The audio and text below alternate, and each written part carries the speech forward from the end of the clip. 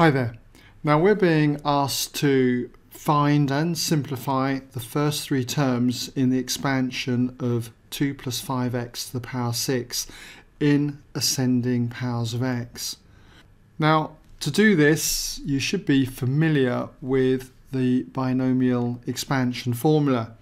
A plus b to the power n is identical to nc0, a to the power n, b to the power 0, plus nc1, a to the power n minus 1, b to the power 1, and so on.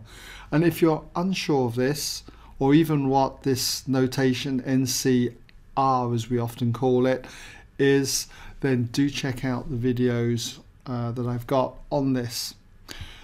So on the assumption then that you're familiar with this formula here, all we have to do then is say that this is identical to, and what I'm taking here is a is the 2, b is the 5x, and n is 6. So we end up with 6c0 for the nc0. Then it's a to the power n, so it's going to be 2 to the power of n, which is 6.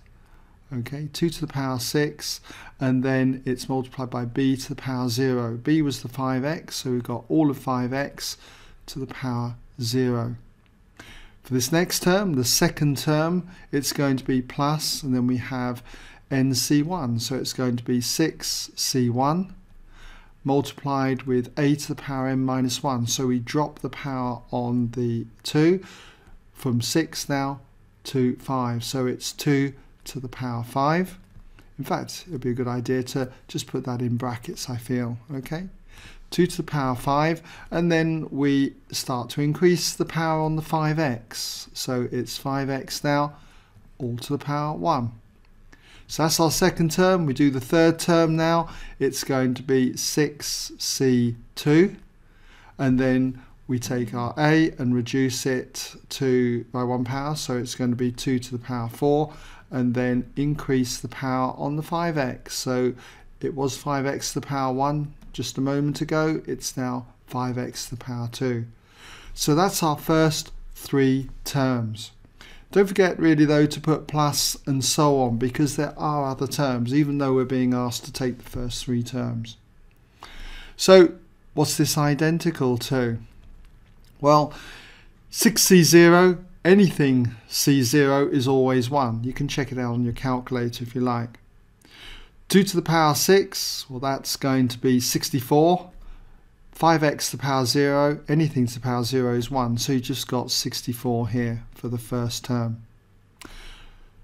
When it comes to 6c1, anything c1 is always the value that you've got here, n. So in this example, it's going to be 6.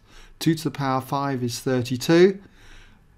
And then you're going to multiply it with 5x. So you've got 6 times 32 times the 5 there. That's going to give you 960. So your second term is 960x. As for this third term, the last term that we need to find, 6c2, you're going to need to use your calculator for that most probably. And you should find it comes to 15. So you've got 15 here, times 2 to the power 4, which is 16, times 5 squared. Be careful on that one, that's 5 squared, 25. Okay, so 6c2, 15, times 16, times 25, you should find you get 6,000. So you're going to get 6,000, and then you're going to have x squared. So don't forget to write plus and so on as well. Okay, so there's our first three terms in the expansion, 2 plus 5x to the power 6.